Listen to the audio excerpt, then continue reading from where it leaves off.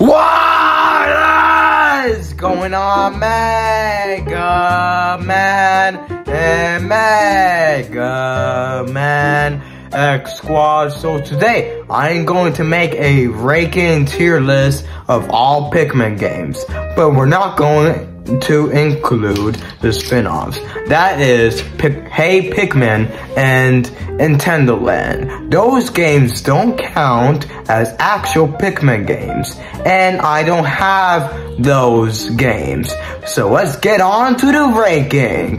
Alright, so Pikmin 1. Obviously, this is a pretty good game, so it's a S tier. I really like the game's difficulty, and I think it's a pretty good game, and I think you should play it as well.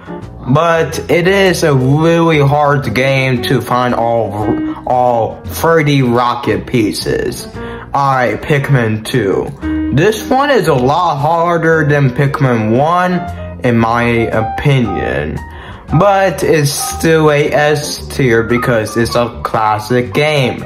I really like the treasure idea, especially the caves. But this game is obviously automatically a lot harder than Pikmin 1. You see, Pikmin 1 was supposed to be easy, but Pikmin 2 is just really hard, but it's still S tier. Alright, Pikmin 3. It's gonna be an A tier. I mean, it's a good game, but it's not really a masterpiece. You see, in this game, you collect fruit instead of treasure. I mean, you do collect treasure, but that's in the side story, which you obviously have to unlock. And yeah, we're on the final game. There's only 4 games to the series. So Pikmin 4.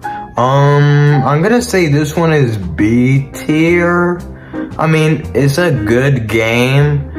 No, it's not really that hard. You see, I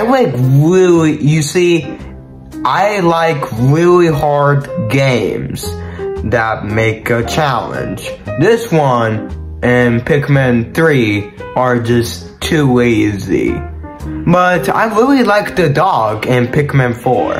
And I also really like the ice Pikmin. I also really like the wing Pikmin and the rock Pikmin in Pikmin 3.